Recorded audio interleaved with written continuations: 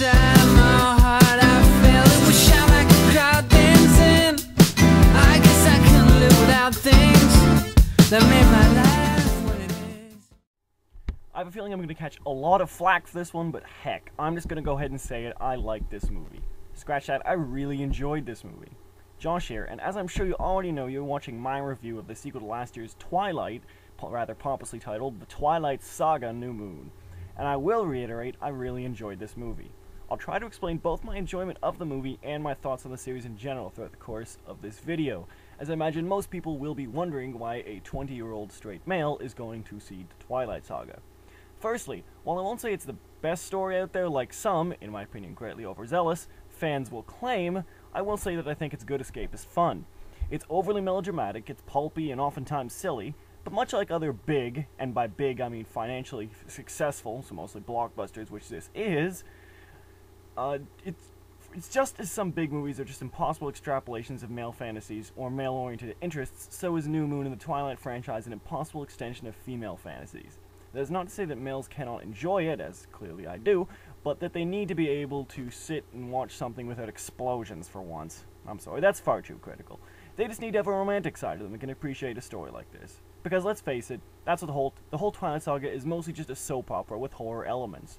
That's also not to say that there isn't some cool twists to the specific mythos or particular details aside worth mentioning, but at the end of the day, if you can't tolerate a romantic movie, you will not enjoy this. Sure, the marketing may make it seem like anyone can get into it, but no. Not everyone can. It's just that type of movie.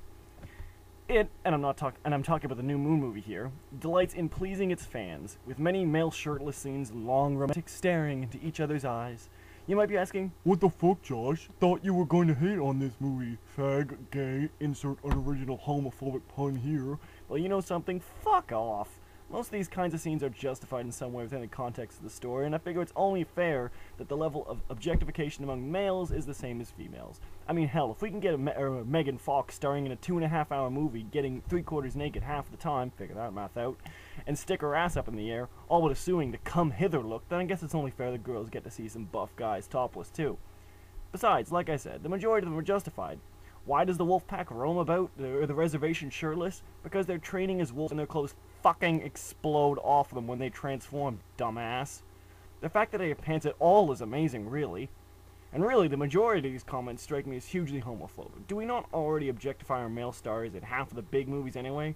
This is just a natural progression. I don't see what's so crazy about this. Anyway, now that I've got all that shit out of the way, I can continue like I always do and get to reviewing the movie. To start, for what it is and what I thought, the story was well done. Having read the books, I thought the movie improved on the book in the same way that Twilight improved the pacing of the first story. Here we get more Victoria hunting Bella, more Edward throughout, more action, more Volturi, and even some more Carlisle backstory, which is missing in the first movie. Basically, they retain all, or at least most of, the important plot points and beef them up instead of using some backstories as padding. This is a good thing. Despite many critics complaining about pacing, I thought the movie moved at a really good clip. Granted, it is definitely a very depressing movie, but that is far from a crime. Now, I do have a certain disposition to darker and slower affairs, but the people I went with also shared my thoughts on the issue, and as such, I do not suspect it will be a problem for those that may be interested in checking the movie out. Overall, the plot remains the same as the books, but manages to improve in many key areas. For example, I didn't really enjoy the whole of the book, but the movie was a great improvement in my mind. For those not in the know, Edward, after having to protect Bella from a member of his own coven, worries that he will be the death of her, so he feigns an excuse and leaves. In the depression Bella suffers from this event, she grows closer to her old friend Jacob, who, as it turns out, has his own secrets to hide that I'm sure are rather obvious from the commercial now. Do not watch this movie before watching the first, because it will all seem entirely arbitrary if you don't. Though, be warned, the first movie is hit or miss, if you catch my drift. The sequel represents a big step up over the previous film, so it might be worth digging into. And it's not terrible. It's just TV quality, I would say. The acting is also kind of hit or miss, hampered by some sometimes preposterous dialogue. This is New Moon I'm talking about now. Robert Pattinson does a good job, better than the last movie, managing to emote once or twice this time around. But no, really, he is slightly less stoic, which helps you feel for the character. Kristen Stewart as Bella is also, mercifully, much improved, though her awkwardness still feels forced sometimes, and her oddly clipped eyebrows scare me more than anything else I've yet known. Taylor Lautner as Jacob does a great job, exuding some great screen chemistry and screen presence, no doubt helped by his rather large frame, and every time he's on screen, you just get the feeling you like him.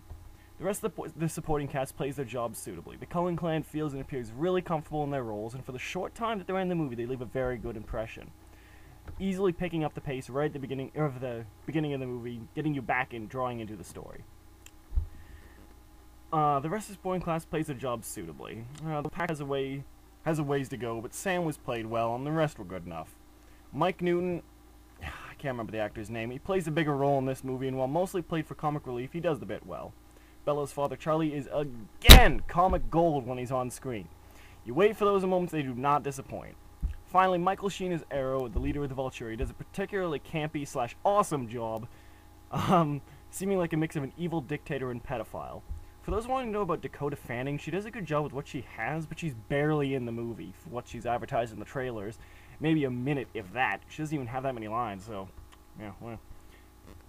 The dialogue. Well, like I said, a lot of it is taken from the book itself and sounds kind of or really silly, and some of the new stuff added is equally kind of or really silly, but none of it was really awkward, like in the first movie. You're my own personal brand of heroin. That line works on paper, but in the movie it was downright painful. It was god-awful. All the lines here are at least delivered with verve, so even if they're silly, they're played deadpan enough that you're willing to roll with it, so you won't notice too much of it. This also has a lot to do with your mood, again, because it isn't very good dialogue, but it fits the tone of the story, that being a melodrama. Overall, it could be worse. I wasn't too bothered by it. At the very least, we were again saved by the charisma of Taylor Lautner and Jacob. Now, like I mentioned before, the effects and general production are great improvements over the last movie. They finally bust out the Steadicams, and the mise-en-scene and stylistic elements of the film are generally more interesting than they were before. For instance, we no longer have that blue filter over everything, which is nice. It was fine with the first movie, I thought, but I don't think I could take an entire quadrilogy steeped in that color. I hear some people complain about the CGI, but I didn't have any problems with it. The wolves themselves didn't look amazing, but they looked good, and the running was vastly improved here by the vampires, I mean. The ramped-up action scenes in the latter half of the movie really get a chance to show off the new vampire effects, and they definitely hold up. The movie also has a few really nice touches, such as Jacob steaming in the cold due to his increased body heat, and the vampire's wounds being portrayed like cracked stones are literal, and a music interpretation of the book's Hard as Diamonds description of them. The sets were uniformly fantastic, forest scenes were much better looking this time around, and the town and school looked much more real, and Volterra in particular was an astounding bit of staging and design. Whatever you may think about the movie, it was made with a lot of attention to detail. I still say they could have used an increased budget for yet better CG, but there's not that much to complain about this time around. Still, it's more filmy than Twilight, but frankly, I liked it better this way. Lastly, the music. The soundtrack is by and large great, gathering a good number of indie hits like The Killers, Black Rebel Motorcycle Club, Tom York, and Death Cab for Cutie, and having him write new songs specifically for the film was definitely a cool move and worthwhile, as your Sonic experience will at least be a pleasant one. You could do a lot worse than having these songs stuck in your head. They're not poppy either, or at least most of them aren't. They're very alternative, very interesting, great soundtrack. That's all there really is to say about it. Even if you aren't a fan of the movie, this is something you could theoretically pick up and enjoy all by itself. The title song, Meet Me on the Equinox, by the aforementioned Death Cab by Cutie in particular, stands out as a highly listenable track. So in conclusion, should you go and see the Twilight Saga New Moon? I would say yes, go and see it. But only under the stipulation that you know what you're getting into and go into it with the right attitude and expectations. You know what you're going to get when you see the trailer, but I think a lot of people may be surprised by how much they enjoy what they get, or what they think they're going to get. So, go check it out and see for yourself. Want to prove those twihards wrong? Being dragged along by a significant other? Shy but don't know? Check out a matinee for it. It's probably worth it. Oh, and by the way, while my theater was good, if you frickin' squee during that movie, or yell, or scream at inappropriate moments, I will find you and I will kill you like Liam Neeson in Taken.